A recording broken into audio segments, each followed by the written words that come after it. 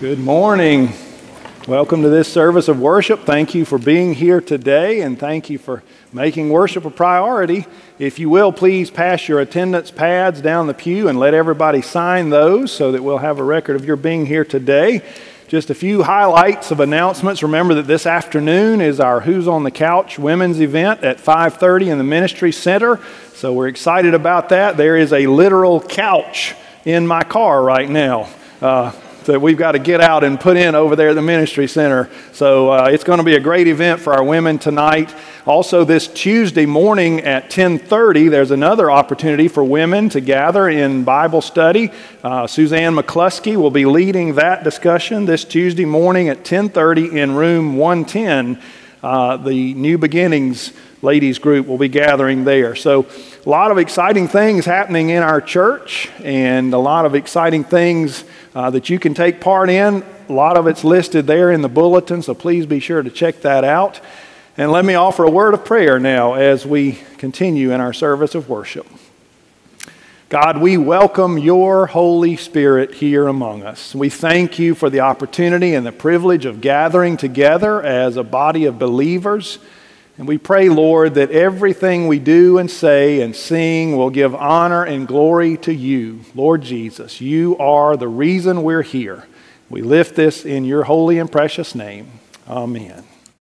Please turn in your hymnals to number 103. 103, Immortal, Invisible, God Only Wise. And you're invited to stand as we sing together.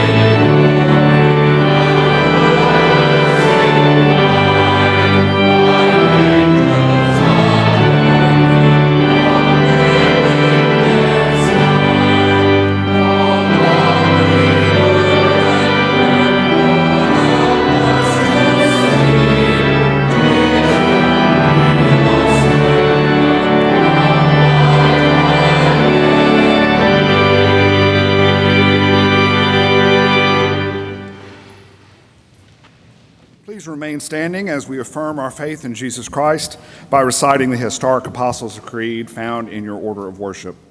I believe in God, the Father Almighty, maker of heaven and earth, and in Jesus Christ, his only Son, our Lord, who was conceived by the Holy Spirit, born of the Virgin Mary, suffered under Pontius Pilate, was crucified, dead, and buried. The third day he rose from the dead. He ascended into heaven and sitteth at the right hand of God the Father Almighty. From thence he shall come to judge the quick and the dead. I believe in the Holy Spirit, the Holy Catholic Church, the communion of saints, the forgiveness of sins, the resurrection of the body, and the life everlasting. Amen.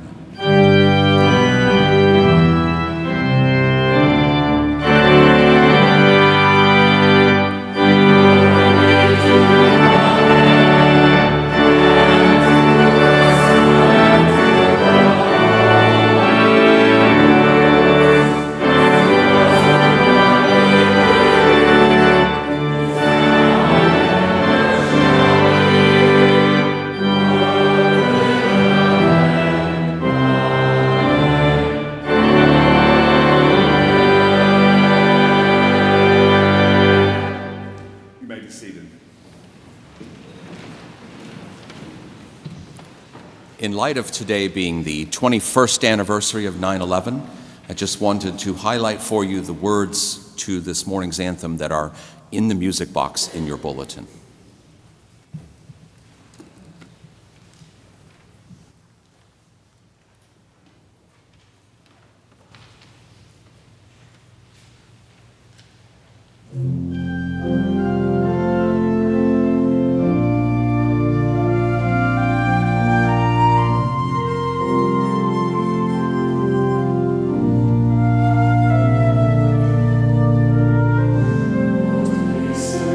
Rejoice.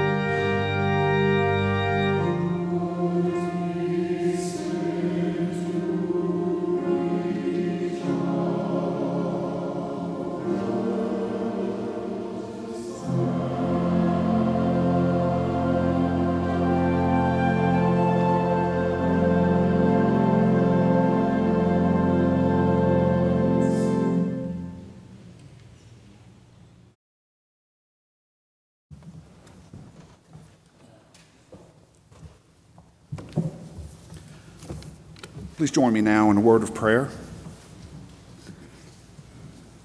Dear Father in heaven, thank you for this day and the opportunity to once again join together in this beautiful sanctuary as your church, united in worship, praising the one and only God of all creation. We recognize your power, your goodness, your authority over all things. We feel your mighty presence, the Holy Spirit moving among us. Father, we know you are working in this church. It is so clear that you have a great plan for St. Luke, and we ask that you continue revealing yourself to us.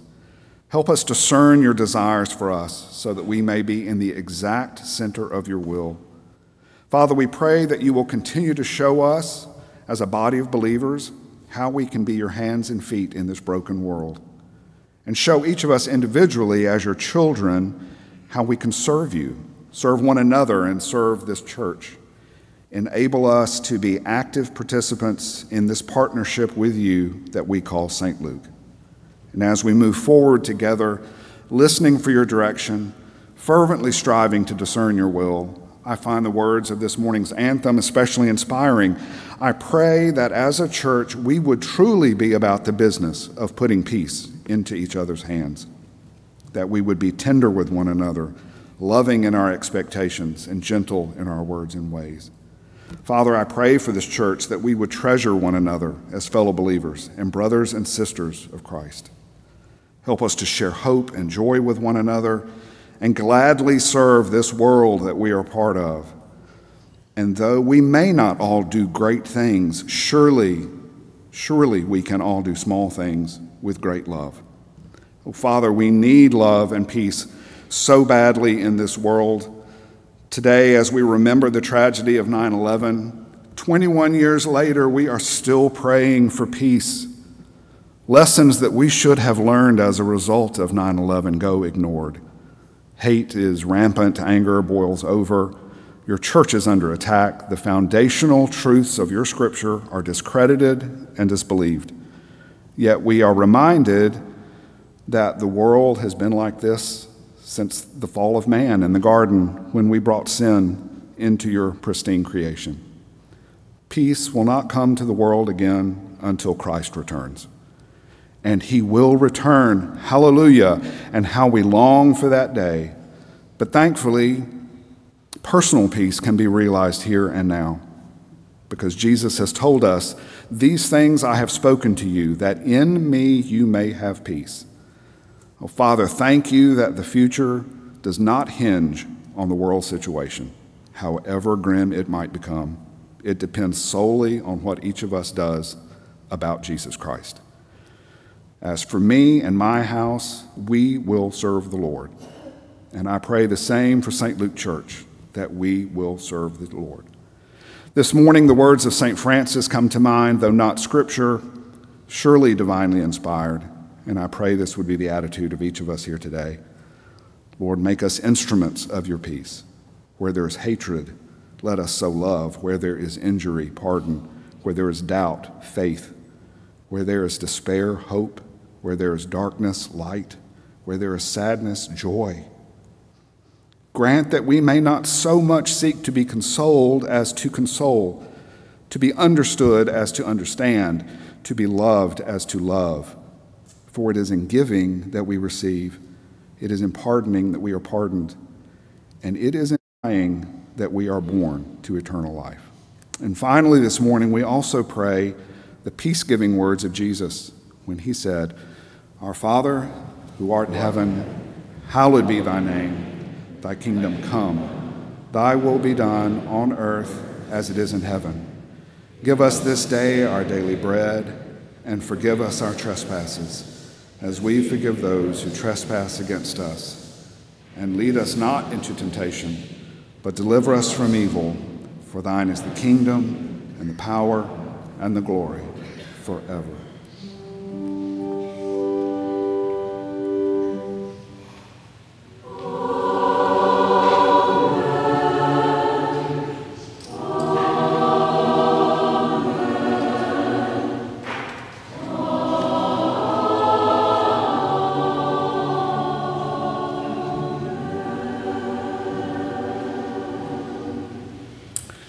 right, and now we invite our children to come forward and join Miss Jessica here on the steps for the children's sermon.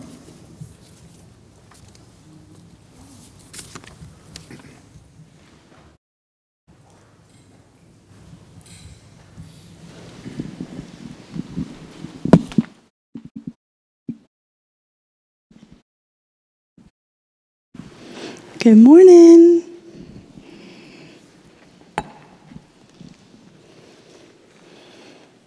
Good morning. How are you? So a couple weeks ago, we were talking about listening to God. How we can hear God when we read His Word, when we pray. And it got me thinking, is listening enough? Is it enough just to listen to what God has to say? So I thought we would see what God's Word says. If you'll read with me in James chapter 1, starting in verse 22. But be doers of the word and not hearers only, deceiving yourselves. For if anyone is a hearer of the word and does not a doer, he is like a man observing his natural face in a mirror. For he observes himself, goes away, and immediately forgets what kind of man he was. So the Bible, it's saying to us that it's like if we were to see the Bible as a mirror. And the Bible is telling us to treat others with kindness, to love others, to obey our parents, to not steal, to not cheat, to not do things that would hurt others. And yet, what if we just closed the Bible and that was it? We didn't actually treat others with kindness, and we didn't carry ourselves differently. Another example I have for us this morning, one that I have seen demonstrated, is what does this look like? Can you tell me? Milk. It looks like just plain old milk. But guess what? Before I got out here, I added some yummy chocolate syrup. So if I could get you to help me, if this glass is like us, we're the milk, and we pour God's goodness into ourselves, and we let His grace and His mercy and His love into our hearts, but we don't let it change us. We're going to just taste like milk. And when other people see us, we're going to look like milk too, right? But if we let the Holy Spirit stir up inside of us, we get chocolate milk. So, you see, it's not just important to hear God's word.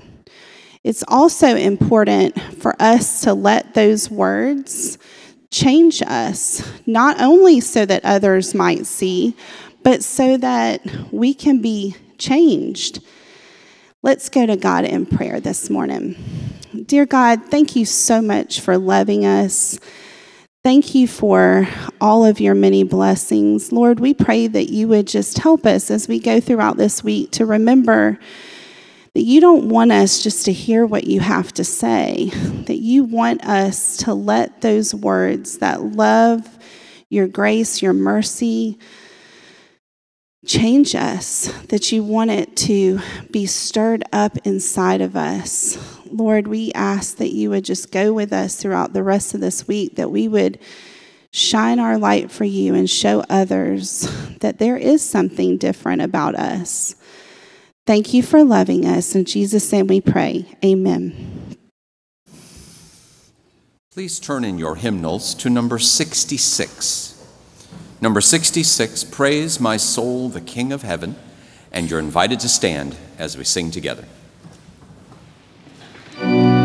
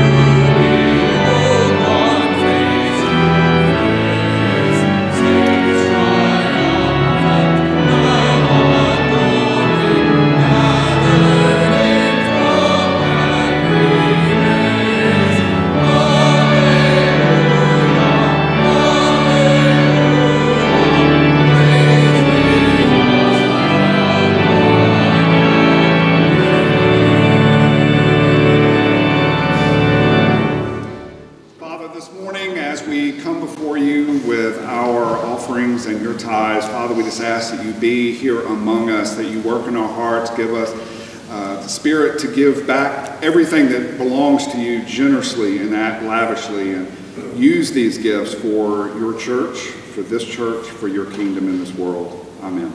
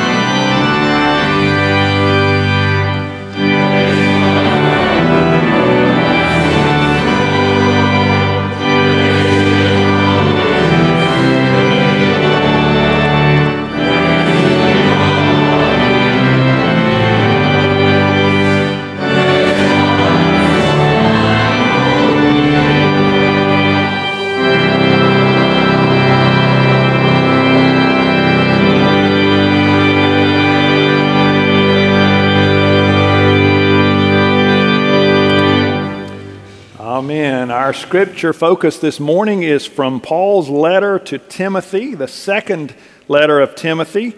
It's believed that this is perhaps the last writing of Paul. It's one of his latest writings, if not the last. He's writing to Timothy as his mentee and giving him some instructions. So Paul writes to Timothy, 2 Timothy chapter 3, verses 14 through 17. Paul says, "But as for you, continue in what you have learned and have become convinced of, because you know those from whom you learned it, and how from infancy you have known the Holy Scriptures, which are able to make you wise for salvation through faith in Jesus Christ. All Scripture is God-breathed and is useful for teaching, for rebuking, correcting, and training in righteousness, so that the servant of God may be thoroughly equipped for every good work." This is the word of God for the people of God, and we say, thanks be to God. You may be seated. And let's pray. God, we thank you so much for your holy word. We thank you for its power to connect us to the stories of our faith. And God, I thank you that we can apply it to our lives. So bring it to life for us today so that we might not only hear, but be moved to respond as you lead us. And we ask this in your holy and precious name. Amen. Well, over the next 4 weeks, I want us to focus on and wrestle with a question. And that is, why Sunday school? Why Sunday school? A lot of modern churches today don't even have Sunday school. and yet they're booming. So, is Sunday school still needed? Is it important? Is it still relevant, or has it run its course? These are questions that I hope we will come to an agreement on over the next few weeks, and that is, at least for St. Luke, yes, Sunday school is vitally important. Sunday school is still relevant. Sunday school is a ministry worth putting our time and effort into. And I hope that you will come to agree with me if you don't already agree with me on this question. So today I ask, why Sunday school? And the first topic is the Bible. The Bible. Sunday school is where we learn the basics of our faith. Sunday school is where we learn the Scriptures. Sunday school is where we learn the books of the Bible and how to memorize those. As our scripture today says, all Scripture is God-breathed, and it is useful for teaching, for rebuking, for correcting, and for training in righteous living. So why Sunday school? Because that's where we learn the basics of our faith, the basics of the Bible. So let's pick apart those 4 words that it shares with us today. The Bible is useful for teaching. Now, Sunday school was begun in the 1780s in England, and it was started by a group of Christian philanthropists who literally started a Sunday school. Children in England during that time were working somewhere like 12 hours a day, Monday through Saturday. So there was no time for children to get an education. There was no time for them to go to school. They were working all day long. And so these Christian philanthropists started a school on Sunday to teach children basic things like how to read, how to write, life lessons, life skills. And they used as their textbook the Bible. So they taught children to read by reading Scripture. They taught children to write by having them write out Scriptures. They taught them memorization by having them memorize passages of Scripture. And wouldn't you know it, by doing that, they were also teaching them the principles of our faith. They were teaching them core values. They were teaching them the ways of Christ. And in doing all of that, a beautiful thing happened. Children began to learn, I can be more than a 12-hour-a-day mill worker. I can be a minister of the gospel of Jesus Christ. I can be someone who shares the good news of Jesus in my life. And so, as you can imagine, Sunday school started to take off in the 1800s. It began to grow and spread like wildfire. It spread into America. Into the 1900s, Sunday school was very popular, and it became a disciple-making machine where people were coming to learn the basics of the faith. They were learning the basics of Scripture, and then they were becoming teachers themselves, learning to teach others the basics of the faith and the basics of Scripture.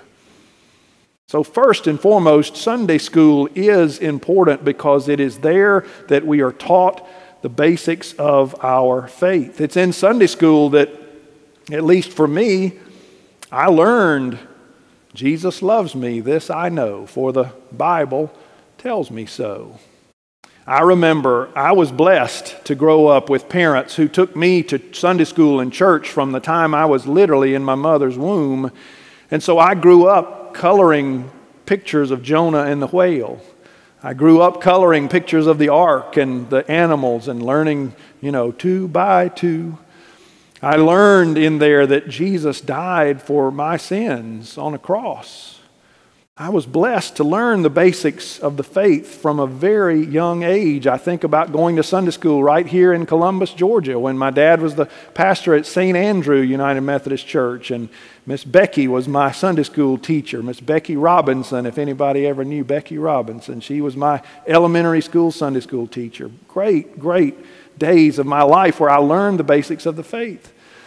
But I want to encourage our adult Sunday school classes now, today, here at St. Luke. I want to encourage all of you to have a Back to the Basics series maybe once a year. Have a time in the year where your Sunday school class does some Bible drills. Have a time, make it fun. Have a contest where you memorize Scripture and see who can recite the most memorized Bible verses. Memorize the books of the Bible. Make it fun. Make it a contest. But go back to the basics in your Sunday school class. And here's why that's so important. Not everybody has had the privilege of growing up in church like I have. Not everybody has been taught the Scriptures from a young age. And so I feel certain there are many adults who sit in Sunday school class who don't know these stories of our faith, but they're too embarrassed to say, you know what, I don't know all of these. I don't know how to find the Old Testament book of Habakkuk.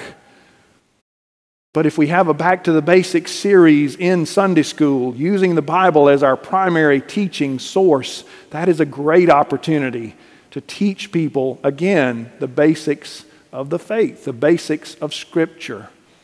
I would encourage all of our adult classes to have that time so that others can come to know this as well and get excited about it, because once you start learning the Bible, it is exciting. You want more and more of it.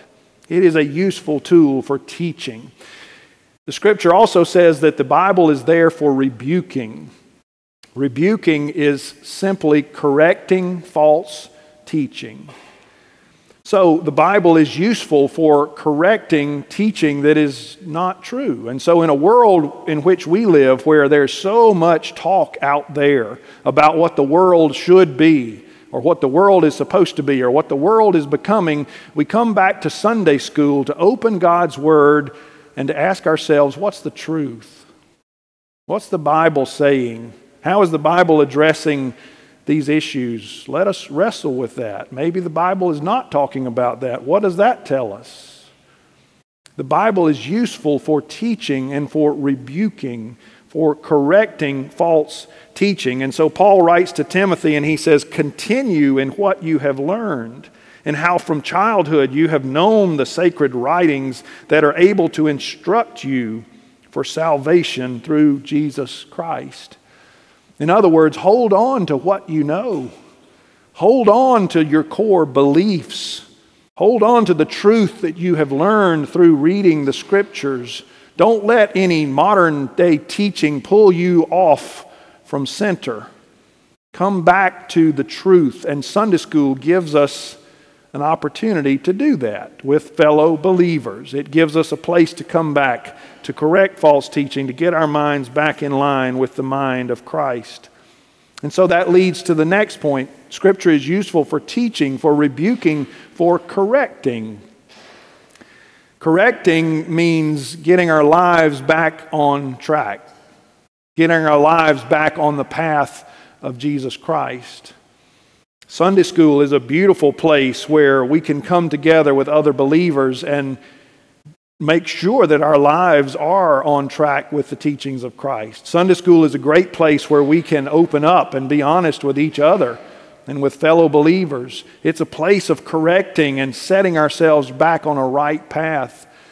Laura and I have seen this in our ministry over the last 27 years. We've seen it time and time again that oftentimes somebody in a Sunday school class makes a bad choice or bad choices, and that person gets out of line. They make mistakes. They find themselves in a lost foreign land, but it is oftentimes 2 or 3 or 4 people in their Sunday school class who rally around them. Typically, it's not the pastor who brings them back. It is those members of their Sunday school class who rally around them, who walk with them through this tough time, and who help to point them back to Scripture, who help to get them back on the right path. Scripture is useful for teaching, rebuking, and correcting. And Sunday school is a beautiful model where we can do that. And then notice it says Scripture is useful for training in righteousness. Training in righteousness. We go to Sunday school in order to be trained in the ways of Jesus Christ and how to walk in His righteousness. We're all, of course, thinking about perhaps mourning the loss of Queen Elizabeth this week. We've all been inundated with information about that. So I read an article in a Christian magazine about Queen Elizabeth, and it was saying that many years ago, Queen Elizabeth was in chapel, and one of her chaplains that day was preaching on the second coming of Christ. And this article said that Queen Elizabeth was enamored by this teaching on that particular day, and so she invited the chaplain to come and to sit with her after the service. And so the chaplain came and sat with Queen Elizabeth and asked, "Well, Your Majesty, what enthralled you about the sermon today?" And she said, "Oh, I just wish that Jesus would return in my lifetime." And the chaplain reportedly pressed her a little bit and said, "Well, Your Majesty, why is that so important to you? Why would you like to see that?" And she reportedly said, "I wish that Jesus would come back in my lifetime so that I might lay my crown at His feet." Sunday school is where we learn those core values, that it's not about us. It's not about any earthly accolades that we might achieve. It doesn't matter how high we climb up the ladder. If our faith is not in Christ, we're dead in the water. We're dead in our trespasses. It's in Sunday school that we are trained in righteous living, and righteous living means, first and foremost, I lay my life at Your feet, Lord Jesus. I am nothing without You. And so reportedly Queen Elizabeth went on to say, "To what greater inspiration and counsel can we turn than to the imperishable truth that is found in the treasure trove known as the Bible?" To what greater truth can we turn than the words of God Himself? All Scripture is God-breathed. And I believe that means that God's Holy Spirit inspired human beings to write down these stories of our faith so that we would have them for generations to come. And praise God that we have that. So Sunday school offers us a beautiful opportunity to be trained in righteous living. In one of our former churches, a couple in their 60s took it upon themselves to start a young adult Sunday school class. And so this couple in their 60s started a young adult class primarily focused on 20-somethings. And the class began with a few young couples. There were a few singles, but they were primarily young couples. And this 60-something-year-old couple, they poured into these 20-somethings. It was a beautiful ministry to watch. They invited them to their house on a regular basis. They took them on social gatherings, but on Sunday morning they taught them the Word of God. And they poured into these young people, and the young people were just soaking it up like a sponge. And that class continued to grow and grow to the point they had to add more and more chairs. They almost outgrew their room. It was a great ministry that was going on there because this older couple was putting their time and their efforts pouring into these younger couples. Well, along the path of that class, one of the young couples in the class went through a horrible divorce. It was ugly and people were divided on both sides, even within the class. It caused tension and stress in the class. But this 60-year-old couple, they kept pouring into those young people, kept walking with them, kept trying to hold them all together. And in the midst of that trying time over the divorce, the young woman in the couple that was getting divorced, the young woman developed a terminal brain tumor. So now she was not only faced with this ugly divorce, she had 2 small children, and now she was told, "You're probably not going to live but 6 or 8 months."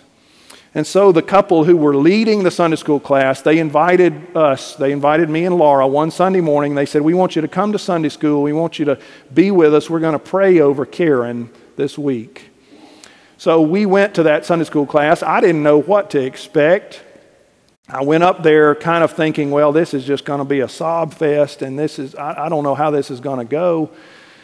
But we got up there to that Sunday school class, and as we walked in, I saw young adults sitting with their Bibles in hand. And as we all gathered, we circled around Karen, and for 45 minutes, I witnessed these young adults praying Scripture over Karen.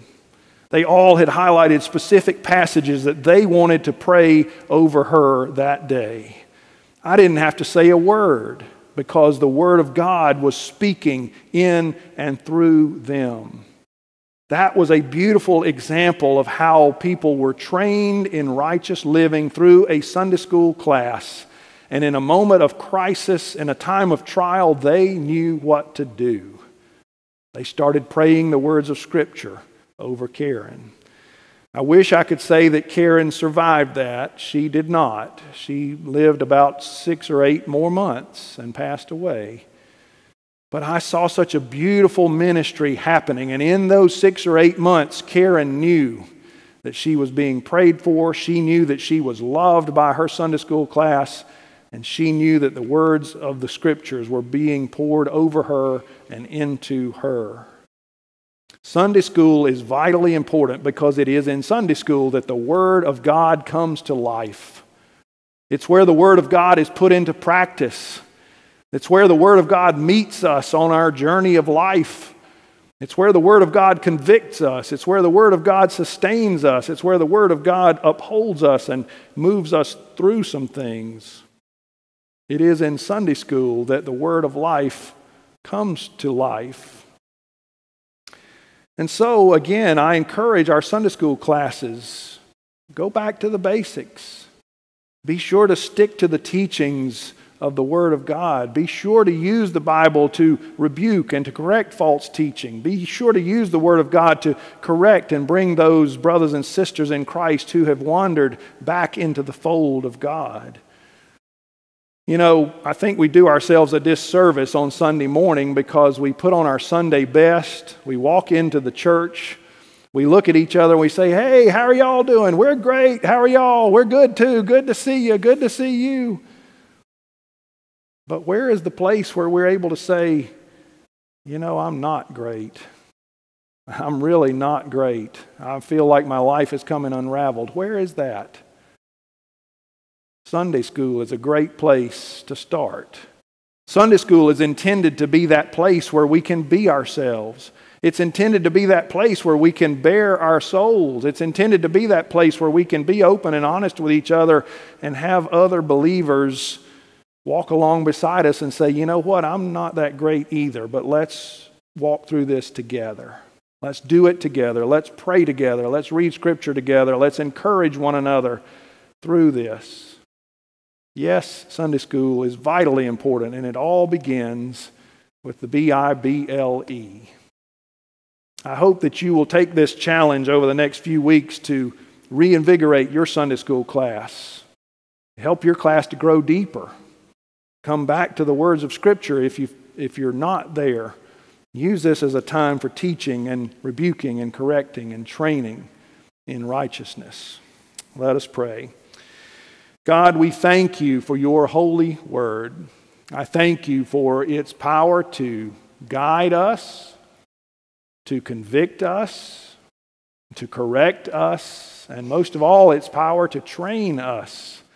Lord, may we all live our lives in such a way that we are prepared at a moment's notice to pour Scripture into someone else. May we internalize your word so wholeheartedly that it flows out of us as easily as our breath flows. Lord, you are the very breath that we breathe. You are our everything, God. We thank you and we praise you for your holy word. And it is in your name that we pray. Amen.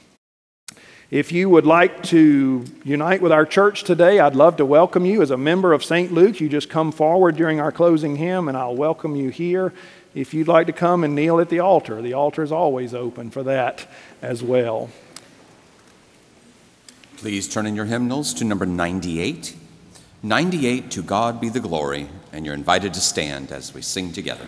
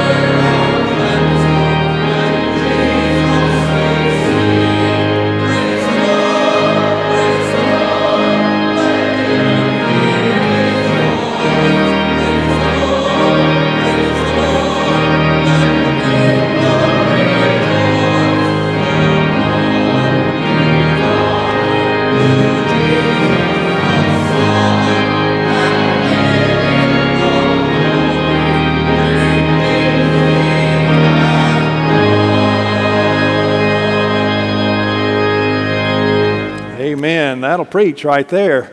Great things he hath done. So let us go forth in that celebration in the name of the Father, the Son, and the Holy Spirit. And may God empower you today and forevermore.